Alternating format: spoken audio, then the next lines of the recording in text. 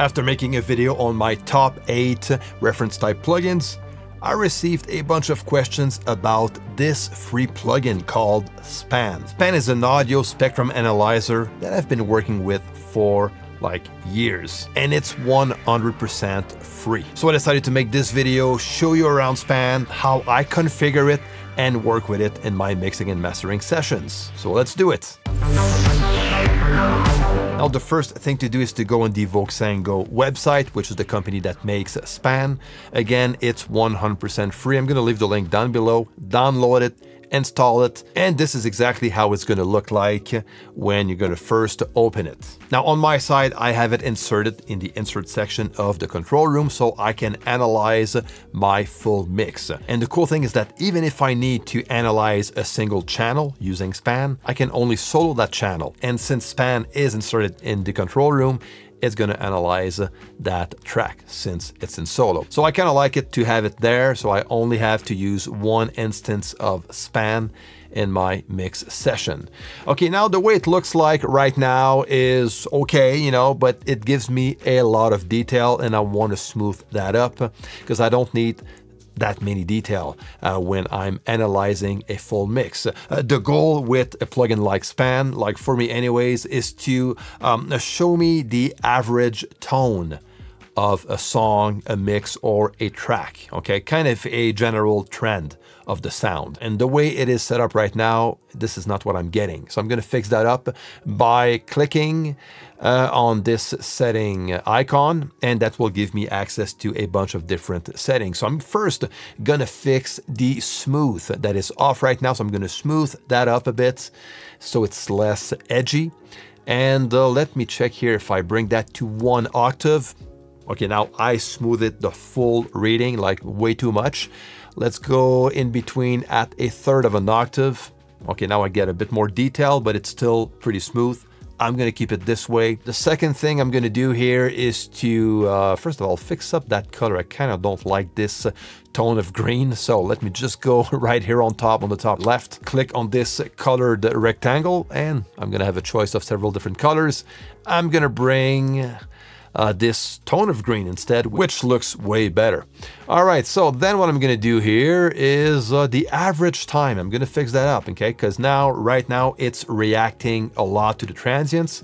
If I bring the average time even lower, you will see it's gonna go nuts. Look at that going, that's crazy. So it actually reacts to all transients of that song, you know, it's crazy. So I'm gonna smooth that up, bring the average time higher, somewhere at around 4,000, I guess. And, you know, there you go. So now it reacts to the general tone of the sound, which is exactly what I'm looking for. Now I get the general trend of what I'm listening to. Next, I'm gonna go right at the bottom here and fix the frec low and frec high. Because right now I have like the range between 20 Hertz to 20 kilohertz. I want to enlarge that range a bit more. Okay, I'm going to explain to you why in a moment. So I'm going to bring that down. So now I have like the full low end frequency spectrum that I can actually see.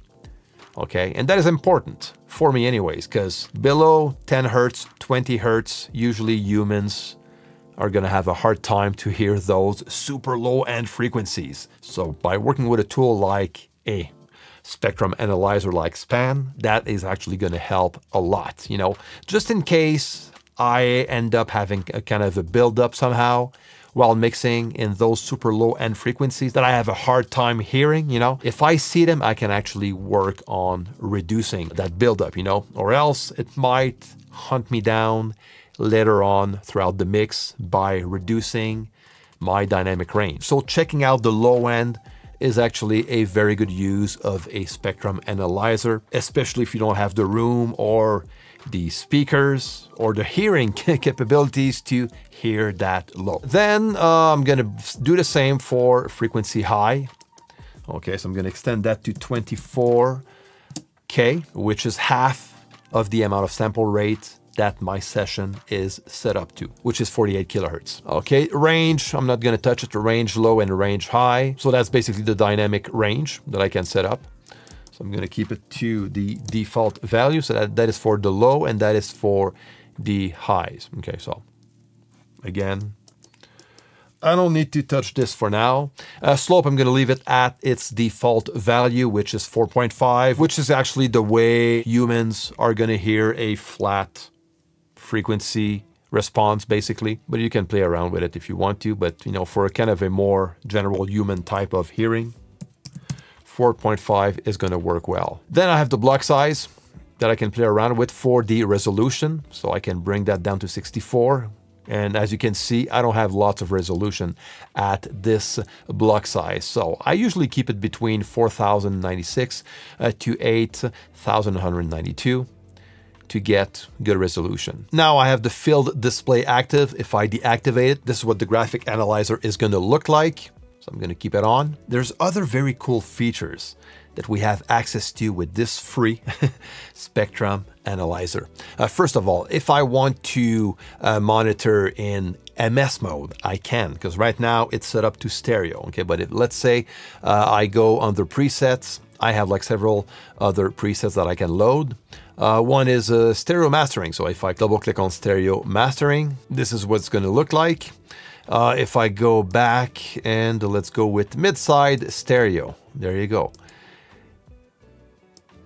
All right, so let's fix that up a bit. Okay, so now I have my center and I have my sides that is at the bottom. So right on top, right now mid is selected. So that means that the mid section of the stereo spectrum is the one that is up front. If I click, I'm going to get to the side. Now the side is going to be the reading that is up front right now. The underlay, I'll be able to choose mid and add it as a underlay so I can visually see it on top of the sides. And I can go from one to the other and customize also some parameters. So let's say for the sides, I want to remove the field display. There you go. Now the sides is only that line without being filled up with hard colors. So that can be a way to work. Let's say I want to smooth up the average time of only the sides, I can do so. If I want to do the same for the mids, I'm going to select mid and let's go with super reactive so you can see the difference between the two. So this is how you can work that up. I can change the color also. Let's bring this one to this color and the side to red. And there you go. And I can, you know, on top of that, let's add a bit of smoothness on both sides and mids. So this way I can compare the frequency spectrum of the center signal compared to the sides. Okay, so that can be actually useful also. Now, a cool thing that can be done also with span is to solo bands of frequencies. Check this out. I'm going to keep my finger on Command on Mac or Control on Windows. And by clicking on my mouse on top of that, I'll be able to solo this band of frequencies, which is great. Okay, I can also widen up the range or narrow down the range with the mouse wheel.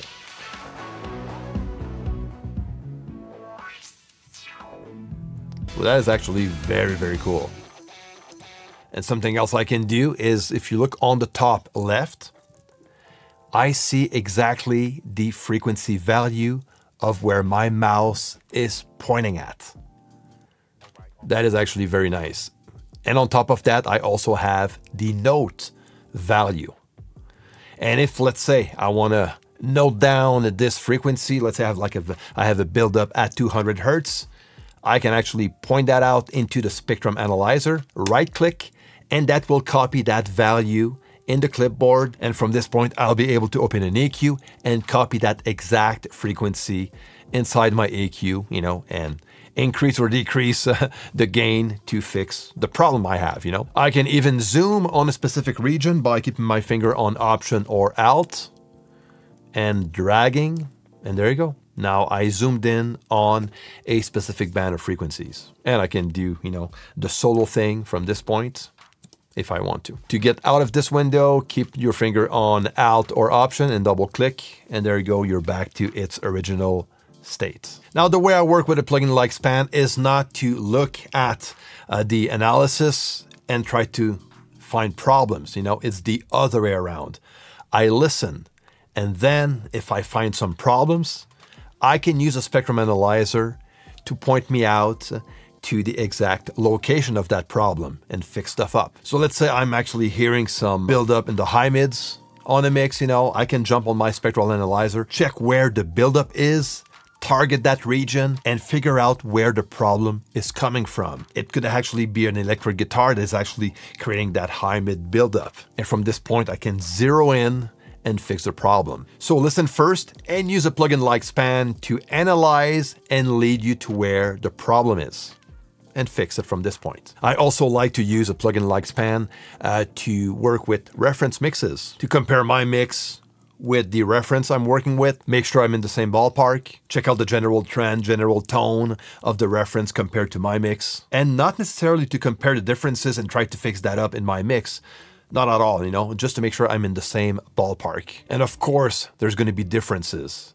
And that's okay, because even if you compare different reference mixes together, you know, by using a spectrum analyzer, you will notice that they will look a bit different from each other. And that's okay, you know, that's part of the process. And especially if you compare different styles of music, like analyzing how an EDM song sounds like compared to a country song.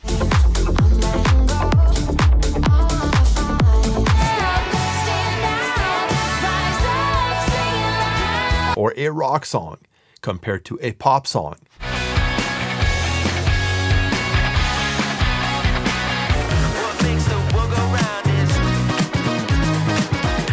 Or a jazz song compared to a folk song, you know?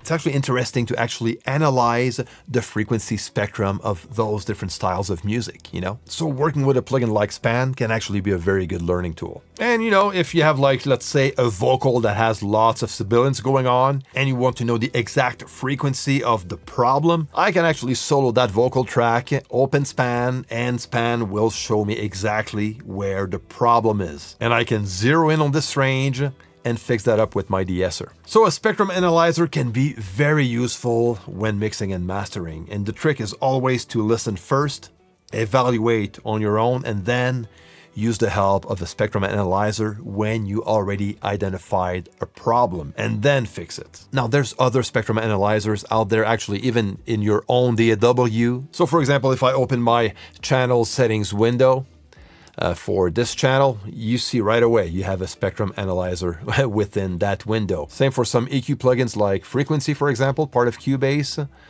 It will give you a spectrum analyzer. The Fab Filter also has a spectrum analyzer going on. So lots of plugins will give you a visual of the frequency spectrum. Plugin like Span is going to give you way more options when it comes to the graphic side of the spectrum analyzer, and there's so many plugins out there that will do that job. And there's actually another one that just came out, if I'm not mistaken, and it's my good friend Tokyo Spears that told me about this one, and it's by TDR. It's called Prism.